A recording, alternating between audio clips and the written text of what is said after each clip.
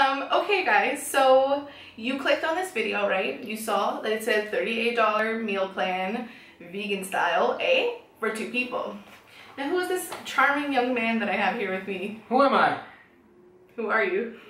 I'm Dimitri. And her boyfriend. We're super awkward. Okay, this is my boyfriend, alright?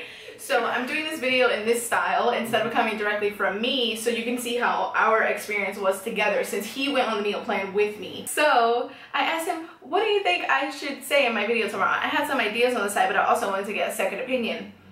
And I'm gonna go over everything he said, and we're gonna kind of do this interview style, okay? So the first thing he said to me was... Okay, so yeah, you will feel full. The food that's given on this meal plan keeps you very satiated. It's very heavy. It's a lot of fiber in it. Pretty good amount of vitamins and minerals. And if you have big enough portions, which you're kind of allowed to for the 3 square meals a day. Personally, I complained about not having so many snacks in between, but we'll get to that. Yeah.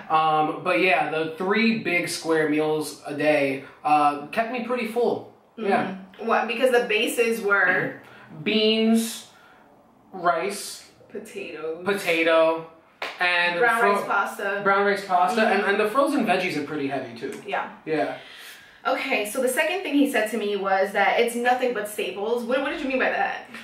It's stuff that you could always have in your pantry, especially if you're vegan. You're only gonna have certain non-perishables, certain dried goods like the brown rice. We got brown rice on deck all the time. A plethora of different kinds of beans, myriad of other kinds of frozen vegetables that we would just have in the freezer. It's almost just a mashup of whatever you would just have in your freezer and fridge and pantry that's fairly cheap. The other thing he said to me was that creativity equals not bored, super easy. You were rambling there, so I just kind of pulled. Yeah. Creativity equals not bored, super easy. I guess I kind of said that already in a sense. If you have just a bunch of staples that you're used to seeing in your pantry, it's really easy to just create different things because you don't have to think about so much of each food group as a concept, and rather as you just throwing everything in a bowl and seasoning it differently and see how it comes out.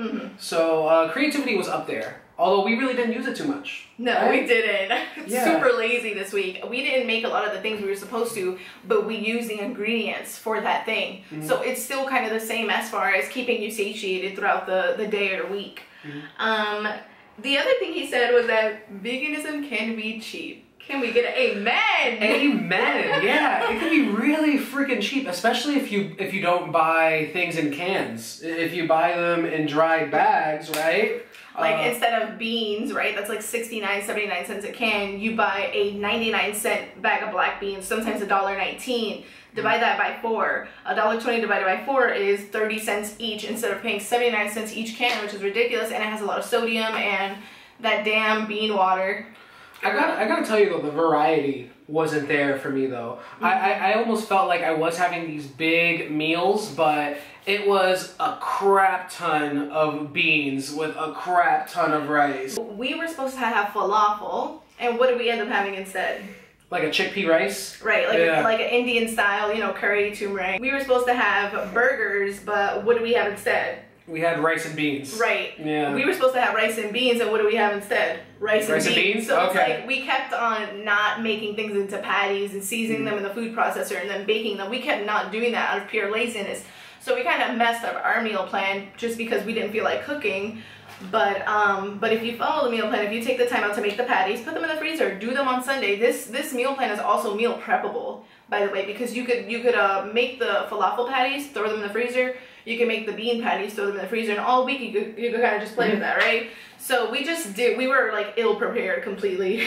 Now we're gonna move into what his cons were. So he kind of did this as a pros and cons sort of thing. So the cons were... I can imagine, just 1 week on this diet, and I didn't even feel like making falafels. I didn't feel like making burgers because I was just looking at the food and I was like, there's beans and there's rice. So I guess that's what I'll eat. If I see a bunch of other food groups, the variety is heightened, so my desire to make different kinds of foods are heightened. But I can imagine just having the same stuff in your pantry week after week. It probably gets a little daunting just to eat that same thing. Yeah. So the other thing that you said was even if satiated, you wanted snacks. That was another con. Yeah. But come on, that was also our fault too. So we were having popcorn every day, right? Which is a great snack because you could season it in a sweet way or a savory way. And we were supposed to make what? We were supposed to make chocolate chip muffins or some kind of chocolate chip bread thing. Yeah. And it never happened. It never happened. We just didn't feel like it. And I think it was because of the variety. Since we didn't really have a variety, I just felt like cooking was uninteresting. So I just ate because I had to, really. I didn't eat because I wanted to. Yeah. Yeah. I mean, So the other thing he said was that he missed a lot of fruits and veggies. Like, I was really missing fresh vegetables. And if you eat frozen vegetables day after day after day, you start really realizing that you're just eating frozen vegetables and it's starting to taste frozen. Right. As to when I mix, I almost fool myself and I can't tell the difference. So I don't know, I was missing my fresh produce, man. Yeah. I mean, it's all over now, so you're good. But okay, so now this part of the video is not going to be about, that was his entire experience with it. That was everything he had to say. Do you have anything else to say now that you've been talking? I think you can go and then I'll probably... Okay, so here's a disclaimer that I want to say. We bought extra stuff besides that $38. We cracked on Halloween day, right? We spent an extra $9, I think. What did we buy? Duncan Hines. No, he's lying. We bought a Betty Crocker chocolate cake mix, right? Totally vegan. I'm talking about that beautiful, luscious frosting. Okay, we bought some disgusting frosting. It was so sweet and sugary. Like, we don't have sugar in this house.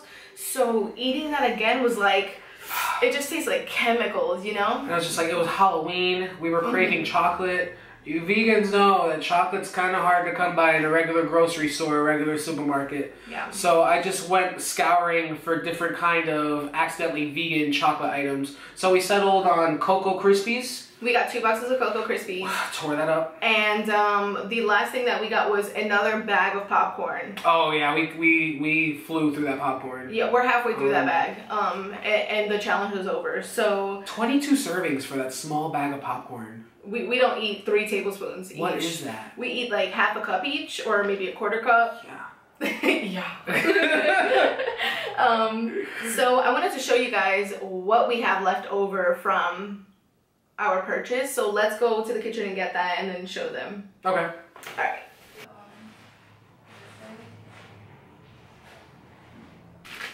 Look at all this brown rice pasta. So we just had veg lo mein one time, and that's how much we have left over. Like 3/4 of the entire thing left. Right. Okay, so we have all these chocolate chips left over, having not made, he doesn't put chocolate chips in his oatmeal like I do, but also we didn't make chocolate chip muffins, which I think we were supposed to do 2 servings of that. Well, we were supposed to do that recipe 2 times. So we have all these chocolate chip muffins left over. So I actually want to do that today now that we're talking about it. That's messed up. Okay. We have this popcorn left. This was the new one that we bought. About a quarter. White popcorn.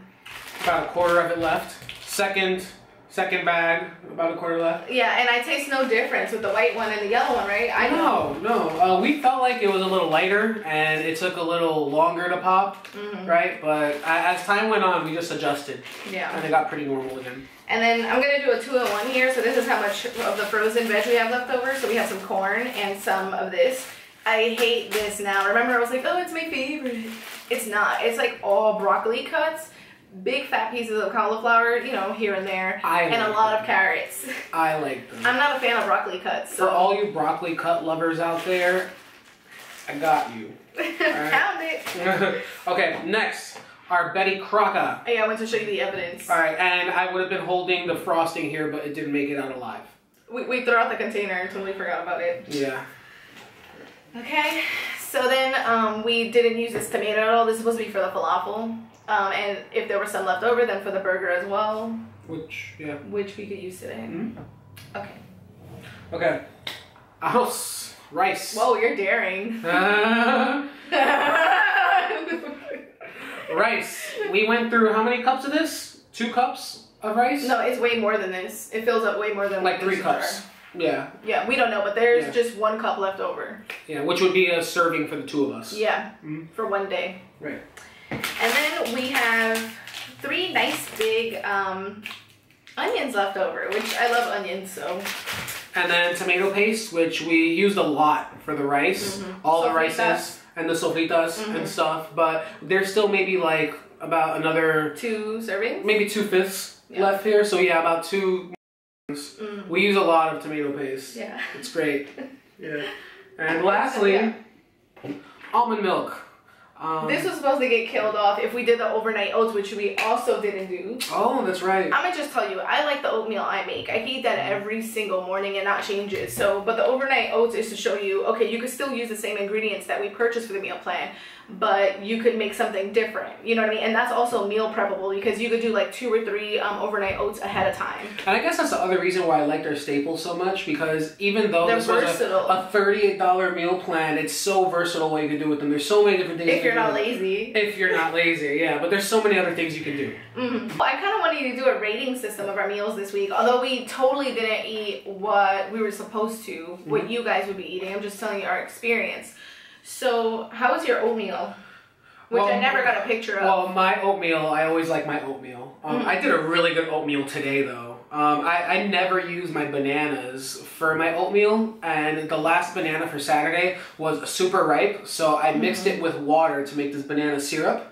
And then I started throwing my oats and the maple syrup and a little bit of salt in there, and it kind of and pecans. But that I messed up. That wasn't for. Some cinnamon or pumpkin pie spice. I did do some cinnamon. But I made some sort of fall harvesty kind of oatmeal, which was amazing. So my oatmeals are always a 10 out of 10 when I have them. Yeah, my oatmeal is a 10 out of 10 as well, except the beginning of the week because the banana wasn't ripe. How was our popcorn?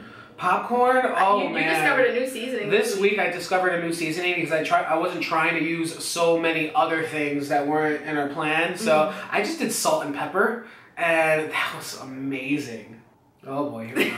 And I kill it, right? Yeah. I don't put as much salt anymore. So I do very little salt, right? But I do my onion powder, my garlic powder, and my nutritional yeast or nooch, whatever you call it. A lot. Yeah, a lot. Like you're coughing up. So how was the lo mein? Oh, I love lo mein. But see, the thing is, I also always add a bit of spice to my lo mein. He likes sriracha. Yeah, but I just do a little sriracha. I'm more of like the red pepper flakes guy. So if you have that in your pantry and you want to add it to your lo mein, it's really good. Yeah, I didn't like the lo mein this week for some reason. I don't know what it is. I make it the same all the time.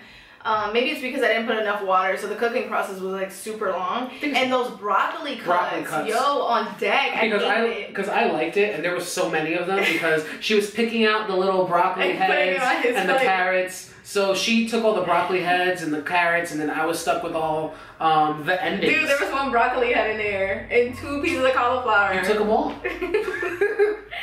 Okay, so that one, I don't know what I rate that one. Maybe like a 5 out of 10. And you rated a? Like a 9 out of 10. Okay. Oh my god, this was a 10 out of 10 for me, hands down. Caramelized onions, Mangu, which is mashed plantain, and beans. Seasoned, very Puerto Rican. What do you rate that one? Like a 10.5. Woo! That was my favorite meal. It destroys the Richter scale of how good a meal can be. Guys, if you haven't tried it yet, you have to try Mangu with beans and caramelized onions. Do you have a video on that? You do, right? Oh yeah, I do. You do. Please check that video. It's old, but and it's so good. dark. It's good. It's like the food. It's great. Okay.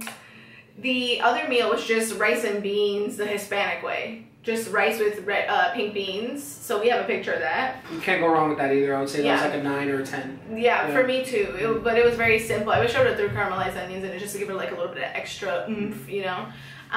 The other thing we had was the curried rice with chickpeas. Oh, yeah. I overcooked the hell out of that rice and those damn garbanzo beans. So for me, man, I give that like a 4 out of 10. I hated it. See, flavor-wise, 8 out of 10. I would give it an 8.5. He did the flavor. I would give like an 8.5. Overall? Yeah, overall. Maybe even a 9 on a good day. Texture isn't that big of a deal for me. It's usually flavor, and I'm one of those people at this point that I say everything that's getting thrown on the plate is going to end up inside you anyway. Yeah. So I don't care if it's a big pile of mush. If you don't care so much, there's leftovers in the fridge. Okay, another meal that we had was, we had our burrito bowls with chickpeas. The flavoring that day was bomb. I forgot corn though, but damn it, the flavoring that day was so good. Yeah. I just hated the texture of the garbanzo beans because when I soaked them overnight and boiled them in the morning, I boiled them too long that day, so all the little garbanzo skins were everywhere, and that kind of is disturbing. I guess that's also a good tip if you're going on this $38 meal plan. Try to get it right once. Yeah. Because if you mess up that one time, you're setting the tone for the next 2 or 3 days of meals. And maybe that's why we didn't like it at times. Yeah. That meal was just like roasted potatoes with veggies. That's it. So delicious. Salt, pepper, garlic, onion. Boom, you're done. You could add some paprika in there. What else could you add in there that's like complimentary? Red pepper flakes. Sriracha. All right, we have our favorites. But yeah, that meal is a 10 out of 10 for me always. Even when I burn it and I don't like it as much, I just, like potatoes are such comfort food for me. I love them. What do you give that meal? I didn't have it, but it smelled like a 10 out of 10. That's a cheap shot. Oh my god. Okay. Yeah, the potato meals I don't get to relish in too often because there's always these other meals. You like sweet potatoes more. And I like sweet potatoes more, yeah. And I don't. Still, good meal. For me, it's great to do this meal plan to use as a base. $38 for 2 people. Use it as a base. Throw in your flair, you know what I mean? Change some things in and out, but like I said, it's nice to have like black or red beans and try to make burgers out of them. It's nice to have chickpeas and try to make falafels out of them. So it's good to have these things around. It shows you how varied certain foods are.